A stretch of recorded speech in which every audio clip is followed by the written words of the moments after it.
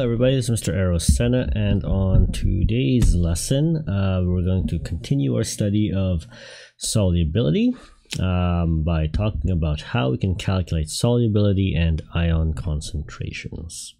Okay, so quick reminder, solubility, we defined it the other day as the amount of solute that can be dissolved at a given temperature in a given amount of solvent. Okay, so today we'll discuss a couple of things about how we can calculate solubility given some information. Alright, so first let's discuss what molar solubility is. So the solubility we discussed the other day was more of a sort of just general solubility, but we can describe solubility in kind of two ways. The first is with molar solubility, which the name kind of suggests what it is. It's just the amount of moles that can be dissolved in a particular amount of solvent. Okay. And in this form, the solubility is expressed as moles per liter. Okay. Now, from this quantity, we can actually define another type of solubility as mass solubility. We can define mass solubility as mass per liter. This is usually how solubility is expressed in a lot of places. It's usually expressed as mass solubility, but sometimes it's useful to express things in molar solubility if it depends on what information we're given. Okay. Now this triangle here just sort of gives you sort of the how moles mass and molar mass kind of relate to each other, similar to, I guess, like a density triangle you might have seen in a previous science class. So let's go through an example, just a quick example of how to calculate the molar solubility of something. Now, molar solubility, generally you can calculate solubility once you've figured out the at what point the solution has become saturated. So for example, here in a solution of, this is silver bromate, solution of silver bromate gets saturated once you dissolve 1.96 grams of silver bromate, and once this quantity here has been dissolved, the solution becomes saturated. This is an example of a very low solubility salt, so low solubility, because 1.96 grams is not a lot. Alright, so now we're going to find out what is the molar solubility. So molar solubility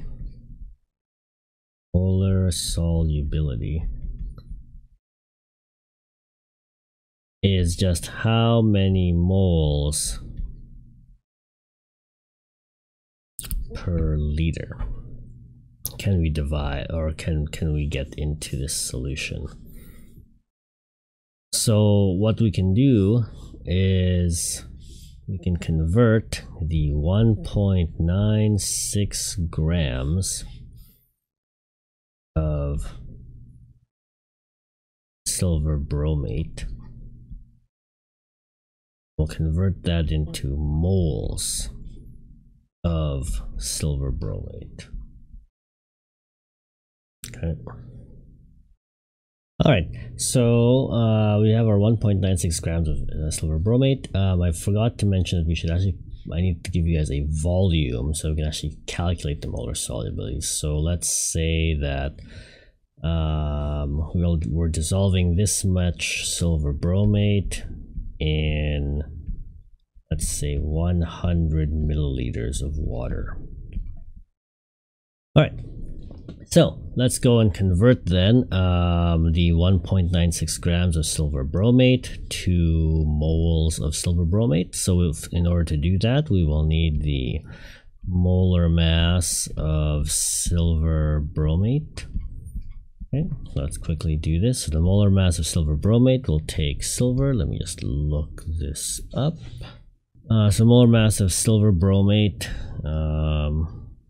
we can just Google all this information. 235.77 grams per mole.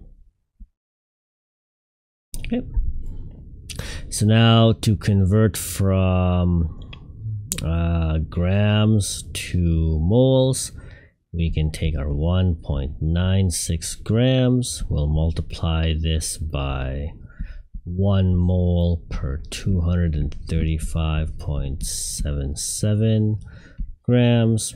So this will give me a total of, let's pull out the calculator. All right, so 1.96 times 1 divided by 235.77.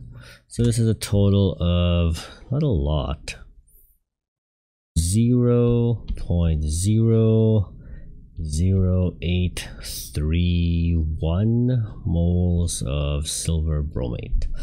And for the molar solubility, we have to divide that by liters. So this will be 0.0083 moles over 100 milliliters, so 0.1 liters. So this is a total concentration of 0.083 moles per liter. Now, moles per liter is just molarity. So this will be the molar solubility of the silver bromate given these conditions. Okay. All right, there we go. Now, going from here, another example would be if we are given the molar solubility of a substance. So that's the next example. Here we're given the molar solubility of a substance and we're asked to express this in grams per liter so we can figure out what the mass solubility is. Well, the process is very similar. We know that for lead iodide, the molar solubility of lead iodide is 1.37 times 10 to the negative 3 moles. So this is basically 1.37 times 10 to the negative 3 moles per liter. So all we have to do here is basically change my moles. We want to convert that to grams per liter. So we'll just take this amount here and we'll convert it from moles to grams. So moles to grams. In order to do that, we will multiply this by the molar mass of lead iodide, which we'll do a quick lookup. So lead iodide has a huge molar mass, 461.01 grams per mole. Carry out the multiplication. Total of, that seems a little high still, 0.631. Oh wait, never mind, that's grams. Haha, no, that's about right. No. So lead iodide solubility of 0.631 grams per liter. Yeah. So that's how we can calculate the molar solubility. So previous example was to calculate molar solubility. This one just calculate from molar solubility to mass solubility. All right. So again, solubility is just a measure of just how much stuff you can dissolve in a certain amount of solvent. And it's easy to express either as a concentration in molarity, so that's molar solubility, or you can express it in mass solubility as grams per liter. Right, now, in a lot of cases, we're very interested in the concentration of the ions that are involved in the, or that are present in the solution. So it's very useful to sometimes to be able to calculate the ion concentrations. So ion concentration is, by definition, just the concentration of each ion in the solution. So that's very self-explanatory in that case. So here's a quick example of how to calculate ion concentration. So let's take the compound sodium phosphate and let's dissolve it. When you dissolve sodium phosphate, it will dissolve into 3 sodium ions. So 3 sodium ions and 1 phosphate ion. Okay. So the ion concentrations, if I were to take 1 mole of sodium phosphate and I dissolve it, because of the way that the sodium phosphate dissolves into 3 sodium ions and 1 phosphate ion, if I had 1 mole of it, so 1 mole of sodium phosphate will dissolve into 3 moles of Na+, so 3 moles of sodium ions, and then 1 mole of phosphate ions. Now, if this was a concentration, because concentration is dependent on the mole amounts, then the concentrations would be as follows. If I had 1 molar sodium phosphate, it would then dissolve into a 3 molar concentration of sodium ions and a 1 molar concentration of phosphate ions, because again, sodium phosphate, if I have 1 mole of sodium phosphate and I dissolve it, I will get 3 moles of sodium and 1 mole of phosphate. So if I had 1 molar sodium phosphate and I dissolve it, then I would have 3 molar sodium and 1 molar of phosphate. And so that's how the ion concentrations are calculated. Basically, how does it dissolve? And then these mole ratios here, so the mole ratios here, will determine what the ion concentrations are, provided you know what the concentration of the original substance was. Okay. All right. Now, what gets interesting is if the compound does not completely dissolve. This is where things get much more interesting. Much more interesting. So here's an example. This is silver carbonate, and it will dissolve into 2 silver ions and 1 carbonate ion. So let's suppose then that the concentration of silver carbonate is as follows. So 1.2 times 10 to the negative 4 molar. Okay, what will be the concentrations of each ion? Well, the silver ion concentration will simply be, because I have this 2 for every silver carbonate that gets dissolved, it will create 2 silver ions. So the silver ion concentration will just be 2 times 1.2 times 10 to the negative 4 molar. So this will be 2.4 times 10 to the negative 4 molar. Now the concentration of the carbonate ion, kind of do the same thing. The carbonate ion has a 1-to-1 ratio with the silver carbonate, so this will just be 1 times 1.2 times 10 to the negative 4 molar for a total of 1.2 times 10 to the negative 4 molar. Okay. So that's how we can figure out the concentration of each ion. So if I know what concentration of the silver carbonate gets dissolved, then I can figure out just what the concentration of each individual ion is when calculating their ion concentrations. Now, in a dilution, when you're mixing ions together, you have to be mindful of the fact that the ion concentration will get diluted because you're mixing 2 things and you're changing the volume. So in this example, we have 0.5 milliliter of some amount of chlorine minus is added to 1.5 milliliters of, I forgot to add some bromine concentration to this. So let's say the bromine has a concentration of also 0.2 molar. Okay. What are the ion concentrations of the mixture after they get mixed together? Well, going back to our dilution equation, we have M1V1 equals M2V2. We have to apply this equation twice, once for the chlorine and then again for the bromine. And partly because the volume changes so that the concentration must change. Okay, so volume changes, so concentration will change as well. Okay, I need a little bit more room, so let me just grab this. Nope. All right. So for the chlorine, so let's do the chlorine first, and we can do the let's just do the chlorine first. Chlorine first, and then we'll deal with the bromine after. Alright, so chlorine. The original concentration of chlorine was 0.2 molar.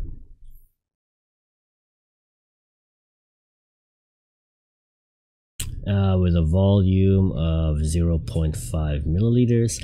I'm actually gonna keep the 0.5 milliliters as is. Well, can I do that? I probably shouldn't. Let's convert it into full-on liters. So 0.0005. And there you go. And that will equal, let me just move this out of the way a bit. That will equal the new concentration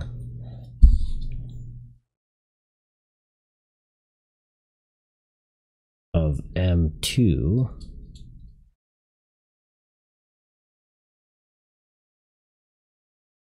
M2, and then the new volume. Well, the new volume we actually know because we can just add these two together. Just add those two together, so we get, that's 1.5 plus half a milliliter, so a total 1 milliliter. So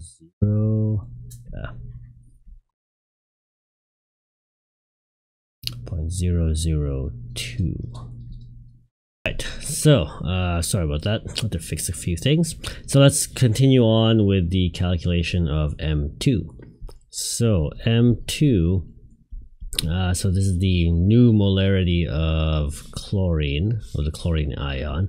This will just be 0.2 molar times 0.0005 liters, all divided by 0.002 liters, which will give us, throw into our calculator, 0.2 times 0.005, no, 0005 divided by 0.002. So this is a new molarity of 0.05 molar. Okay, so that's the new concentration of the Cl minus ion, so concentration of the chlorine ion. Okay, so now get the concentration of the bromine ion, kind of the same thing. So the bromine ion had a concentration of, shoot, what was the concentration? I'm trying to remember now. 0.2, and it's the same as the chlorine. So 0.2 molar bromine. We had 1.5 milliliters of bromine. Convert that to liters. And then we want to find the new concentration, and the volume of bromine is now the 0.002 liters, that after everything is said and combined. Alright, so then M2 ends up being kind of similar calculation, 0.2 molar times 0.0015 liters divided by 0.002 liters. So we get the following,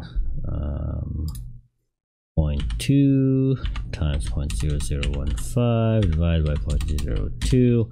So we get total concentration of 0.15 molar. This will be the new concentration of the bromine ion. There you go. There. So as I can calculate, so when things get diluted, the volume changes. So we have to run a dilution calculation to figure out what the new concentration of chlorine and bromine are. And this is especially important if you are mixing multiple solutions together. If the volume changes, you can use the dilution equation. So we can use this equation here to help us figure out what the new ion concentrations will be, because the first part, this part here, allows us to calculate the moles of that particular ion that are present, and then when we change the volume, when this volume changes, we can then calculate the new concentration as per this equation. All right, okay. So that's kind of a brief rundown of how to calculate ion concentrations and how to calculate molar solubility. Okay, your assignment for today is as follows. Right, should have plenty of time to work on it, and if you guys have any questions, you can ask me when you see me next. Right, have fun.